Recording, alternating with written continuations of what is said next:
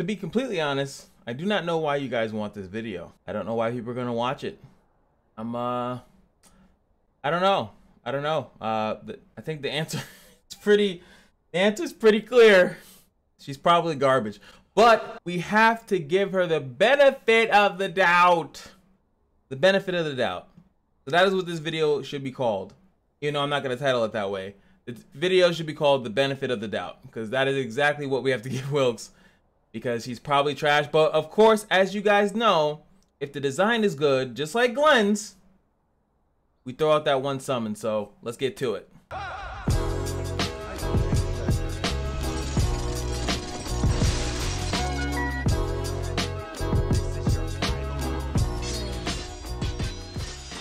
What's going on, guys? It's your boy Cash, and today's video is trying to figure out how someone as reserved as this lady here, like she's super reserved and laid back and stuff like that, and then she just turns into a pump rock star. So it's funny because Wilkes was a very popular as character when the first core raids first came out. The first core raids first came out. Yes, the first of the first. She was really popular because she was one of the easiest characters to get a reasonable, no mana, damage over time on every character. If there was multiple characters, very easy, and she was one of the good ones that you would use if you didn't have like Bailey and stuff like that. So it was really crucial to have a character like her, and she kind of fell through the wayside. And now we're back because she has a fake core, and as we all know, that fake cores boost characters to crazy extents.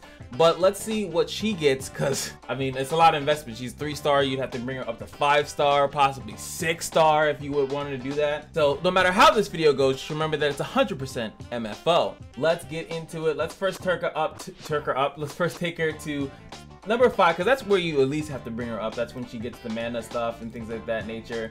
Let me get my lights on. You guys like lights? I like lights too, so you guys can actually like see my eyes. I know some people, you probably like my eyes. Anywho, let's look at her lovely stats here. You can see the attack is low. The defense is still pretty low. HP still gonna be low, even at the 5-star. I know the whole thing is like, oh, you can unlock potential of them, but it is what it is. Hit is 100, dodge is 105, which is probably her most redeeming quality, and the crit is 280, which is nice, but now, you know, that's why the attack is low. I've already explained this in multiple videos why that happens. Now the block is I ain't blocking, and the attack speed is I ain't going.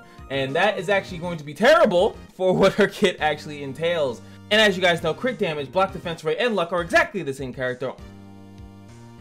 What am I doing today? What am I doing? Crit damage, block rate...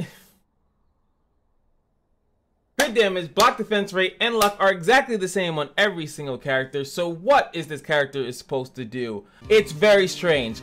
So pretty much, we need to go into the... she's one of the characters that I can't really explain it without going into the skills, unfortunately. So I do have to go into the skills to explain it. Let's first look at the hero study. She's 28 years old, strong, black, independent woman. Darkness, she's she's that.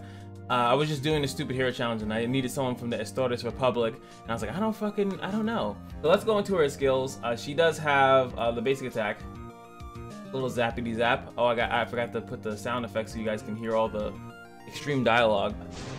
Zap, pretty cool. Passive is going to be mana absorb, level 1, which is definitely no bueno. Removes enemy buff and gains 1 mana. Pretty simple, nothing crazy. She's a rare character. Some of the times when the fake cores, they will upgrade it, but in this case they don't. Sorry, spoiler alert. Now she has this, the Demon's Realm, required 2 mana for increased allies attack for 7 turns. Now she's slow, so what this would mean is that she would relatively go last if you were to even get this off. She would be going last, and when she goes last, she would then buff your fast characters with an attack buff, and hopefully they can utilize it. Because if you're getting outsped, this is trash. That's why, you know, she doesn't really provide any cool stuff there, because if she gets outsped, it's trash. It's 100% garbage. Not if she gets outsped, sorry. If your team is outsped, then you won't get all the benefits of this attack. The animation looks pretty cool. Tap, tap, tap, and then Oogie Boogies come out, and then one more tap. Couple taps in there, and everyone has an attack buff. Pretty cool. Do like the animation on that. This was her whole claim to fame, the Dark Planet Collapse. It does a crap ton of damage, and I mean, sorry, not a crap ton, but it does a ton of crap damage. Ton of crap damage. The corrosion is not that strong. It only lasts for 2 turns. It's literally literally just for Guardian Stone breaking, and most importantly, most likely only Guardian Stone breaking PvE content. But the animation's cool. Do that. Do that, pause it up, and the Thunder Strike comes down. Really cool animation, honestly. When she was like in the story mode, I definitely, I was like, ooh, she's pretty, she must be a really cool character. And then I find that she's like a rare. I was like, ah. So pretty much what you would do is that if you don't have the ability to spam this, you're usually going to be spamming this until you can spam this. But if you don't attack at all, you'll never have the mana for this. But now with the new system, that was the old way, but now she'll gain mana just from being slow. So if there's at least 2 characters in her row, including herself, that she'll be able to do the Demon's Realm on her first turn, initially on her first turn. So you can actually just use her as a buffer. You can literally never use the Dark Planet Collapse ever. And unless, like I said, unless you're Guardian Stone breaking, especially if there's first Guardians on the field, you don't want to do this move at all. And also, thanks to me looking at a little bit of FG, he did remind me that Signature Force only works when you use mana. So her only move, especially an AoE move, which would be really strong, will not trigger anything because it doesn't use mana, which is really bad. So as it says here, this figure is when you consume 1 mana. As the number of mana consumption increases, the elemental damage increases. Reduced damage for area effect damage, which doesn't matter. So it's a flat 4900. You know, it would do better. It does better the more that you have, right? Unfortunately, you kind of miss out on that because she doesn't spend any mana on that skill. And as you guys know, auto attacks don't cost mana either. So that really hurts her really bad as far as like, oh, I want to invest into this character. So the only reason why I could fathomably or somewhat think that, oh, why would you want to get this character, is only if the passives stack in some way, shape, or form. And as much as that's worth testing, it's so scary to him. But like I said, I'm throwing 1 summon in there, we get what we get. But if I were to get that, that's the first thing I would want to test. I really would want to test it, but there's no reason to summon for this character, no reason to especially go that hard in the paint to get this character. Let's go into the skills. We can read everything from there. I actually might want to check out her voice lines. Why? Can't you believe I'm an idol? Cat Crescenda. I'm sorry if you expected a cute young girl. I guess why? Because she's like older, I guess. I don't care, as long as I can sing. She's like mad. Like it's like her socials are like as if someone's like mad at her. Like it's like, yo, oh, what's this old bitch doing on? What's this old chick doing on the stage? It's like chill. Like that's crazy. Like she. Oh yeah, in victory. I think I did pretty well today. Okay, I'm pretty sure you did. Her design is really cool though. Like it's weird. I guess she's like, they're saying she's old, but she looks pretty hip. I mean, like the nice cool jacket here with the crazy design on the pants, and it says WILKES Supernova, which is her name. So I don't know, I really like her design. I'd love to see what the tie-dyes will do. Like, can they do it on her hair? Does it change the what is it, the tube tops? Does it change the jacket? Does it change this? It probably doesn't change this at all. There's too many colors in it. But still would be interested to see that. Again, but who's gonna invest into that? WILKES, you'll be seeing WILKES on other people's fake core tickets. That's when you'll see it, like, oh, that's nice. Basic attack does change a little bit. Now it has like the effects. Again, love that it has different, decent amount of differences that you can see. She does get the superstar in the fan meeting attention. So when she does strike a target, which is, the problem is that she's slow and so is Janai. We need the fast character, which is, if Iden was, I think, in the beginning, right? Iden would have been that character. So you can start off, do that, and then have that go on. But it is still 7 turns, so it's like, the ticks wouldn't really make any sense. But at the very least, she can start this off. She can start off with the superstar. When she's using her mic check now, it's called, it does a little bit more damage, and it doesn't even last long. It's still 2 turns, so it's whatever. So at least you could do that. Anti-fan mark might be a little bit more important. The more synergy characters that are on the table, that are in the fight, the more likelihood that this is going to proc. And again, like I said, I would love to test to see it does it twice. If you do an AoE, you take a wrath hit for each first guardian that was touched. Like, they'll do all their things. That's why if in certain situations, even the core raid right now, you would just stuff it with a bunch of first guardians and you would kind of still profit from that. Now with here, it's like, I don't know, like, will it happen once, or do you get 2 times for it to trigger within 1 round? I don't know. That would be the best thing for that. But again, who has time to, we'll figure it out one day. So here is her lovely thunder noise, which is her buff. It's gonna look a lot different here, and you can see that it went from 15 to 22%. They usually have to compensate for the unlocked potential, the fact that you can't bring that over. So it's a little bit of strong over attack buff, but it's 22% of her attack, which is not that high to begin with. Let's look at the skill. Oh. That's actually cool. Like it's like she's pumping up the thing like it's a speaker.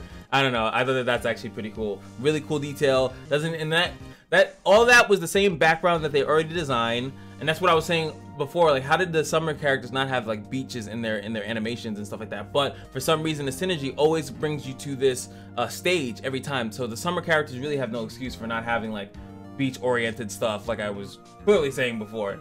Lastly, it's the mic check, and it's as you guys know, I already explained it. So let's just look at the animation. All right, I'll sing my new secret song for you. Secret song.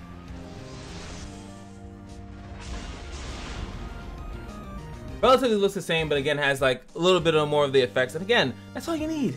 That's all you need.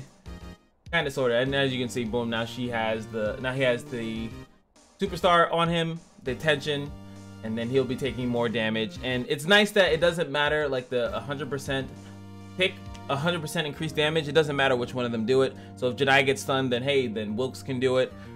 Still, so far, unless it works the way that I've been saying, it doesn't really look like it's going to be summonable. And this is what I was trying to tell people before, is that some people were like, oh, I don't know if I should summon on the banner with the character that I know that is good versus this new upcoming thing that I have no idea how good it is. And this is why you don't do that, is because if a banner comes out as good, you have enough resource for it, it's guaranteed. If you care about your account like that to that degree, guaranteed boost to your account, why would you not summon on it? Why would you not take one of those rebanners and get the Tantalo or you know, whoever was on the, or the Garf in that case when I got Mahara, and technically I should have got Garf. It's kind of stupid that I did that. But anyway, guaranteed good stuff is guaranteed. Like, there's no prediction that this stuff is going to be good at all. And as you can see with Wilkes, very underwhelming characters. There's nothing I could really say as far as like that she's good and, you know, oh, at least she does this. And it's like, no, there's literally nothing. It's just nothing. She looks cool though. She looks really, really cool. And let's do that one pull to see if we can at least get her or possibly something else. Last time I did it for Glenn came out, was like, nah, bro, you ain't gonna disrespect me like that, bro. So let's see if she does the same thing. I highly doubt it. So look, see, I'd rather, if this is, honestly, I'd rather just finish Luke. I don't think I have enough though. I need 12. 12 times 7 is math. Calculator! 8,400. I would need 3,000 more. I'd rather summon for him. I think that he would provide more help to my account than she would, unless it works the way that I say it does. Like, it has to work like that weird way. It has to work that weird way or not. How many of these? I'm not getting these as much as I want to. Anyway, let's do it. See, I really see that would make her move look way cooler if she has this that actually looks like a speaker. Do a snap skip here. A new companion has arrived. Boom shakalaka. Hope you guys checked out the Coliseum video. I dropped that at like 12 a.m. in the morning. Really hope that you guys check it out. I'll put a card if you guys want to watch that. That was a really funny video. I had a lot of fun editing that. Some videos are like point blank, but there are some videos that are really fun to make. That video was really fun to make. That's why I put must watch. I hope that you guys didn't feel like I was deceiving you. Oh, spicy! Gucci spicy. I still haven't got a general pull. He always comes in with that orange screen first. It's very weird. She feels evil energy. That could mean something. Darkness is coming. She's black. Like, maybe? Maybe? I'm just kidding. There's no way. I'm probably got kicked out. They probably, you racist mother, they probably kick me off the boat for that. See? Don't make jokes. Don't make jokes. It's not good. It always backfires. There's no way that I would ever summon more than that in that banner. Anywho, what do you guys think about Wilkes? Am I underselling her? Am I throwing disrespect on her name? Cash, you forgot X, Y, and Z. This is a crazy combo. Like, I honestly don't see, like, she's not fast, so she's not a fast buffer. She's a slow buffer, so she has to survive. She will be able, based on as long as you have one other character with her in the back row. I'm not doing gear sets. Gear sets is like, just go red. She needs to survive. Go red and then awaken her in red. But if you awaken Wilkes, I don't know. You had to have been a super fan of her. And I'm just not. I'd rather do Duncan. Watch my last video. I'd invest in Duncan right now. Duncan's super spicy. Give him a mech suit or something like that. Make my day. Another way to make your day is if you go buy that merch, man. What are you doing? I don't understand yet. Like, comment, and subscribe. And remember that every day at the casino is your lucky day. And I'll see you guys in the next video. Peace.